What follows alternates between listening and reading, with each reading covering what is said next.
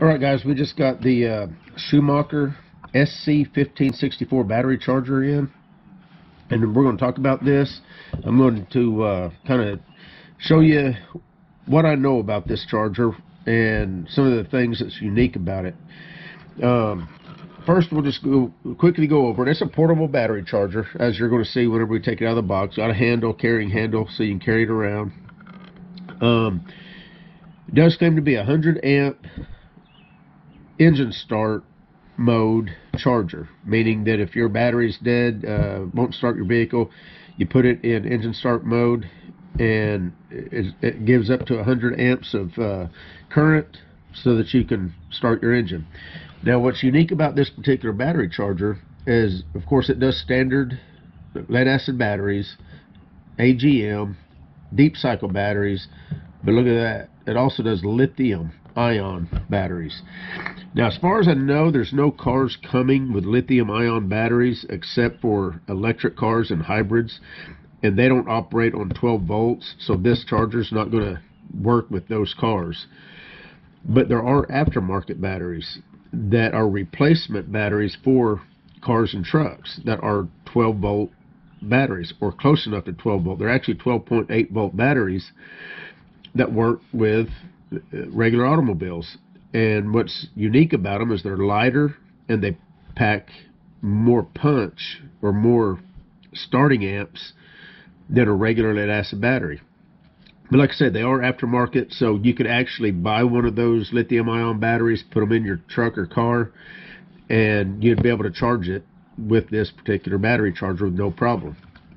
Now, down here, this is the SC1565. It is a 6 volt or 12 volt charger. It auto detects what the voltage is. 100 amp engine start, 30 amp boost, and a 2 to 6 amp maintain or trickle charger. It is a it will desulfate a battery that's sulfated. It is supposed to detect automatically whether the battery is sulfated, and if it is, it will automatically go into the desulfation mode. And the manual says it can take up to 8 to 10 hours to do in order to desulfate a battery. So it does have that feature. It also has an alternator test feature, and we'll go over that. And let's see, I guess that's about all there is on the front. Of course, this is a Schumacher. They've been around since '47.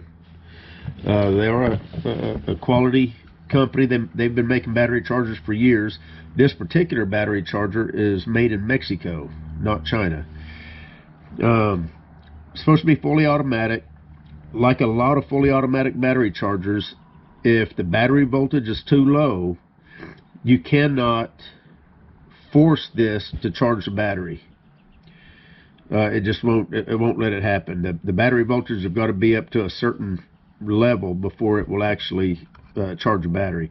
I'm not 100% sure what that level is, but just know that if you hook this battery charger and many others that's got automatic feature to a battery and the battery charger does not want to charge it, you need to check what the voltage is of the battery. Now, this does do a check of the voltage, and we're going to see that. Now, I don't have a car battery available, but we do have two 12 volt lead acid batteries here. One showing, let's see here, about 10 volts. These have been sitting for a couple years, so I'm going to be curious to see if we have any luck. So this battery here on the right showing about 12.16 volts. This one showing about 10.15. Both of them are discharged. This one on the left is more so than this one. So we're going to get ready to take this out of the box and get after it. Now, I do want to show you this before we go any farther. So this is a troubleshooting, an error code. There's error codes that will pop up on the display, and I just want to read these off, for one, in case we actually get one of those error codes on one of these two batteries, but also so you will know what the error codes Or if you have a charger like this and you're getting one of these and you don't happen to have the manual. So if you get a F01, the battery voltage is still under 10 volts or 5 volts for a 6-volt battery after 2 hours of charging. Resolution, the battery could be bad, have it checked or replaced. SUL, the charger has detected a sulfated battery. The charger will go into a desulfation mode. If the desulfation is not successful after 10 hours, the charger will go into abort mode. F02, the charger cannot desulfate the battery. The battery could not be desulfated, have it checked or replaced. F03, the battery was unable to reach the full charge voltage. May be caused by trying to charge the battery or bank of batteries on too low of a current setting. Try again with a higher current setting or have the battery checked or replaced. F04, the connections to the battery are reversed. The battery is connected backwards. Unplug the charger, and we're going to check that. I'm going to actually hook this up backwards, and we're going to see what kind of indication we get. Unplug the charger and reverse the connections to the battery. F05, the charger was unable to keep the battery fully charged in maintain mode. The battery won't hold a charge, may be caused by drain on the battery, or the battery could be bad. Make sure that there are loads on the Make sure there are no loads on the battery. If there are, remove them. If there are none, have the battery checked or replaced. F06, the charger detected that the battery may be getting too hot, thermal runaway. The charger automatically shuts the current off if it detects the battery may be getting too hot. Have the battery checked or replaced. Now, I don't have any idea how it would know if the battery is getting too hot. It does not have any kind of a thermistor or thermometer or anything for it to know whether that battery is getting hot. So, I don't know about that one. F07, the charger shut off because its internal temperature exceeds limit. Make sure the charger does not have the side ventilation holes blocked. Move the charger out of the sun and into the shade. F08, the battery voltage dropped too low during the maintain mode. May be caused by a drain on the battery, or the battery could be bad. Make sure that there are no loads on the battery. If there are, remove them. If there are none, have the battery checked or replaced. Okay, so there's the codes, just in case you get it up on your display. So now let's go ahead and yank this thing out of the box. I have not had this out of the box yet, so we're going to see what all we get.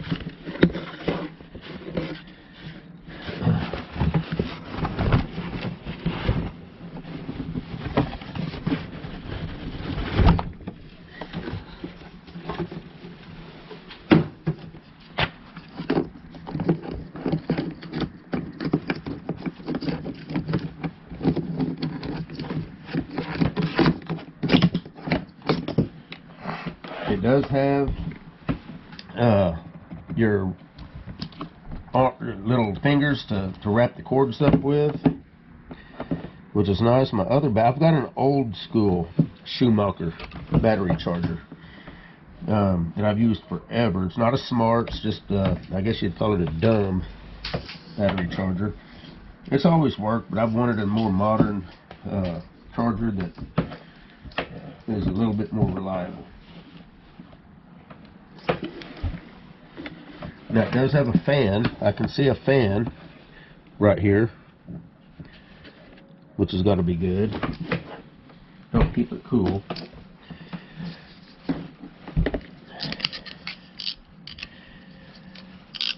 Got some nice, at least I think they're nice, battery clamps. Give you a close-up of the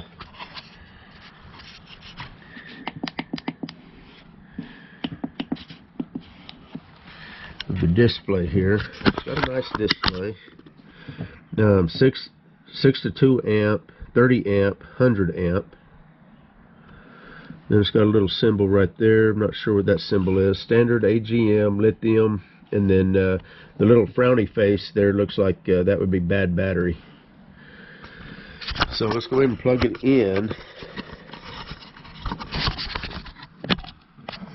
to start with, and let's see what we get.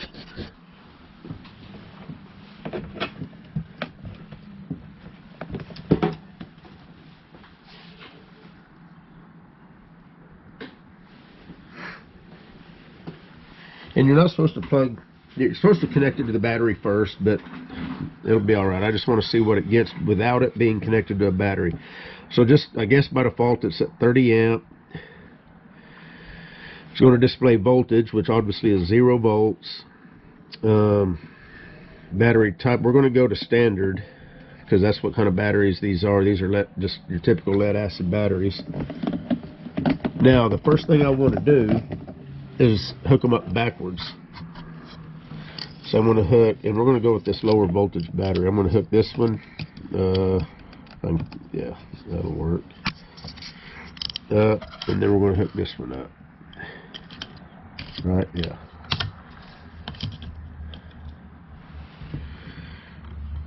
Let's see if that does anything. Nothing. I'm going to go ahead and hit start. Okay, automatically shut off. So it's not going to even try. So let's go ahead and hook it up right. This is a battery that I don't really care about. Now see, now it's showing a voltage. Now remember, we measured about 10.1. Now it says after 30 seconds, if you don't hit the start button, it'll automatically start charging if the voltage is high enough. I don't know, I think it did say 10 volts, didn't it? So we'll wait about 30 seconds and we're going to see if it does indeed start the auto charge. And there it goes. It says on. It's charging at a 12 volt rate. It's charging at 30 amps right now. It does say that when it initially starts the charge, it does start at 30 amps, and then as it gets closer to capacity, it'll drop down to the 6 or 2 amp rate. Cannot hardly hear it running. I can hear a very slight hum, might be the fan running. My old battery charger, you definitely heard the hum of the transformer.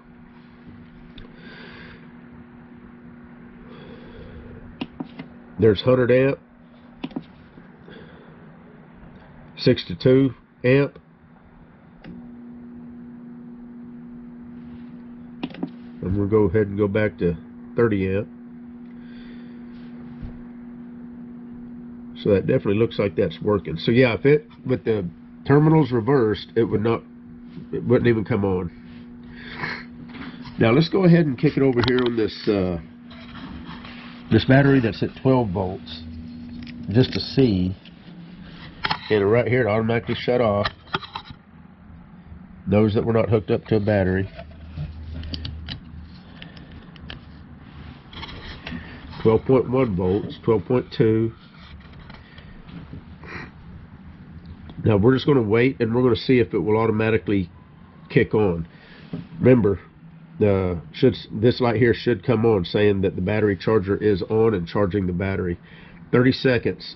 If you don't hit the start button, it automatically kicks on and starts charging.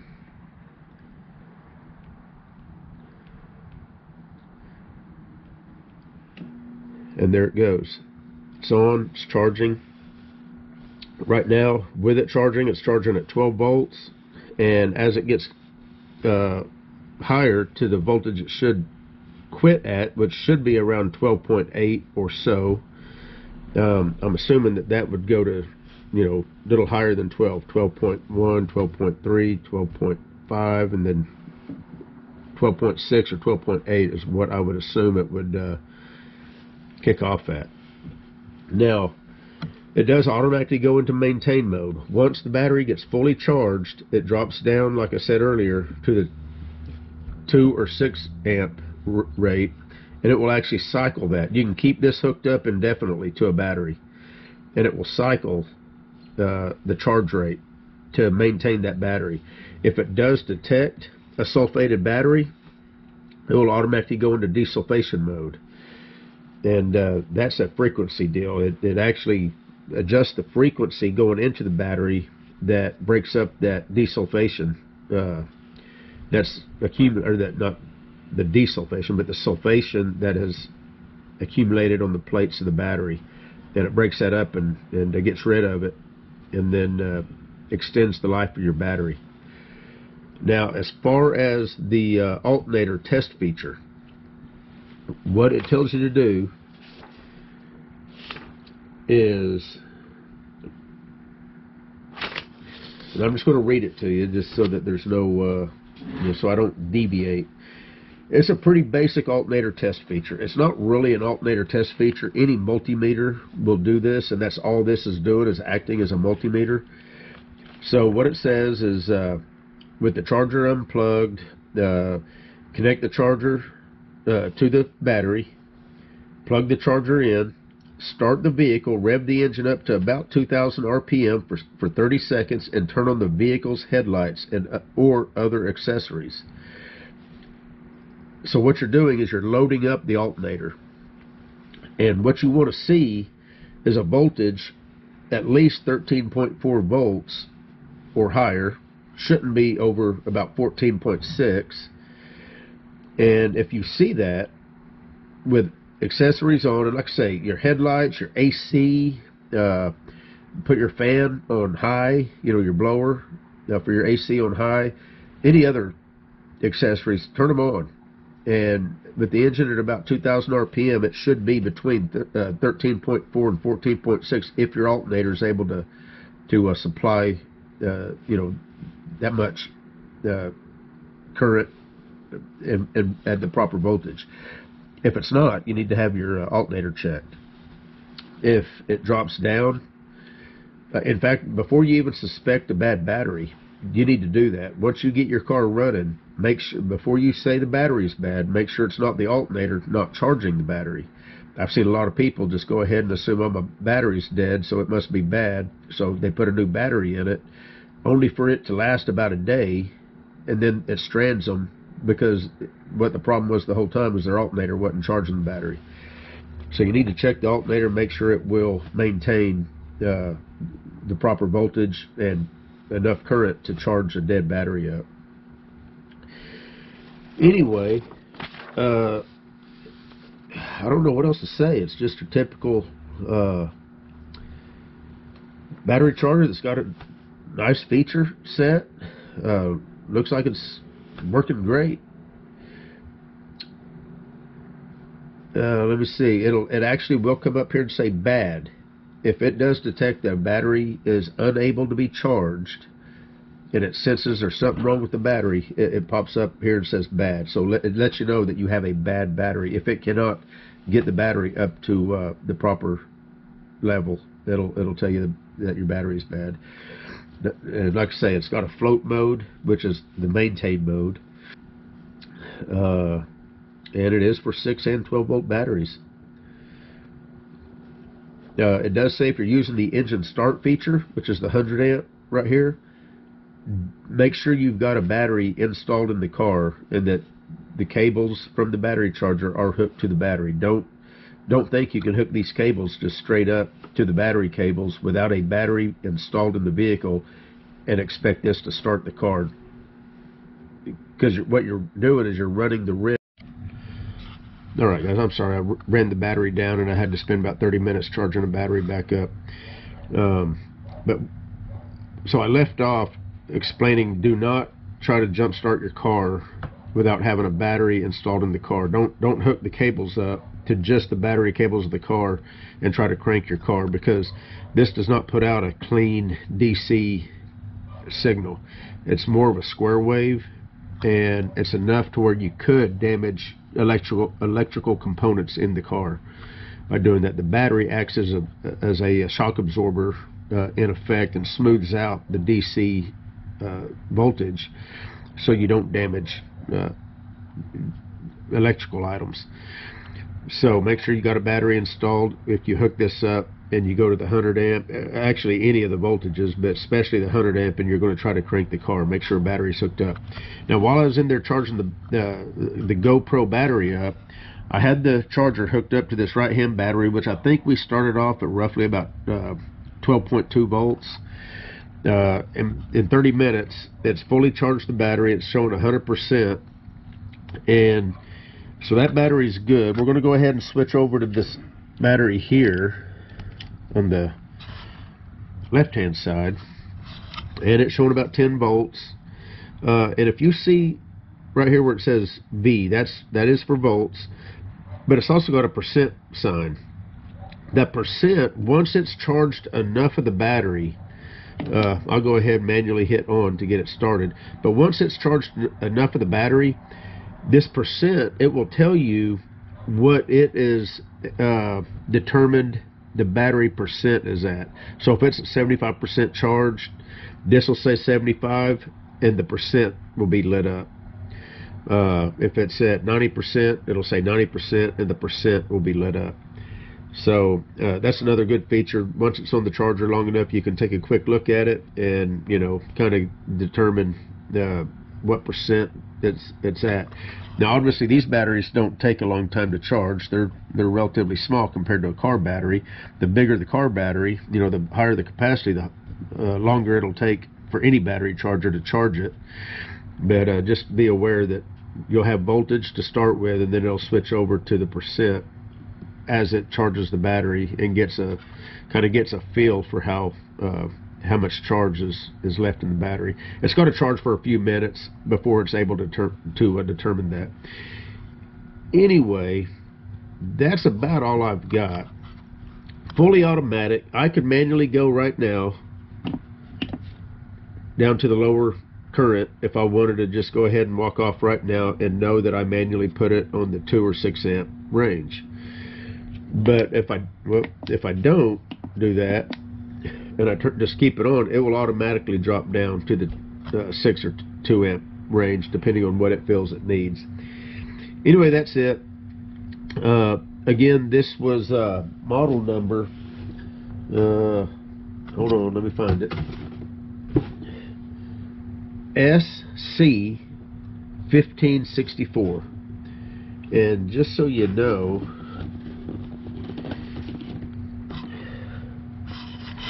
I don't know if you can see that, but made in Mexico, which in my opinion is better than made in China. Anyway, sorry this took so long, but I wanted to give a nice thorough review of this battery charger in case you're looking for one. So far, I think this is going to be a great. You know what? I'm going to show you the battery charger I've been using for I don't know, a couple of decades. Stand by.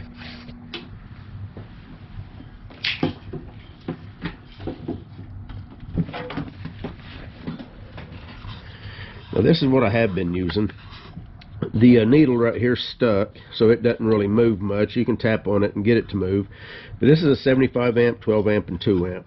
All it's got here is conventional low maintenance, conventional free deep cycle, and 2, 12, and 75 amp modes. All manual. Just got a big transformer in it, and it's got I think 3 diodes. And if I remember right, that's about it. I had to replace one of the diodes because one of them went bad. So I was able to order a diode off the internet and replace it, and I got this back up and going. But you can kind of see the difference. I'll still keep this one just as a backup, since this is old school and doesn't have any computer control built into it. I'm sure this one's going to be, as far as longevity wise, less prone to to quitting on me. This right here has got basically a little miniature computer in it. It's computer controlled. More possibility for something to go wrong. So if this one ever quits me, I at least still have this one that I can rely on.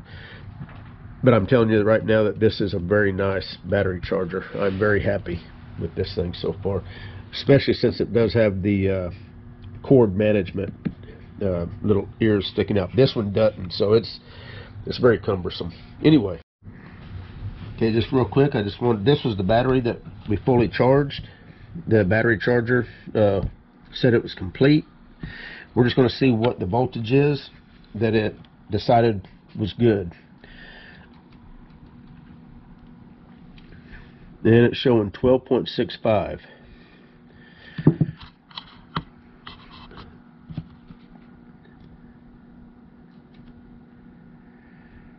So that's a perfect voltage for a 12 volt battery. And these are years old. This is a Duracell Ultra 12 volt 12 ampere hour AGM battery. It is, I don't know, I've had these sitting on the shelf for quite a while. So to be able to get it charged up is a relief.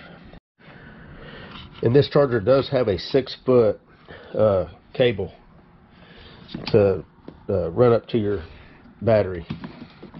So you can have this sitting on the ground and have plenty of cable to make it to the battery of the car. In most cars, 6 foot, they are pretty heavy gauge. I don't know what that is, 6 or 8 gauge probably. So yeah, I think that'll do it. Anyway, you guys take care.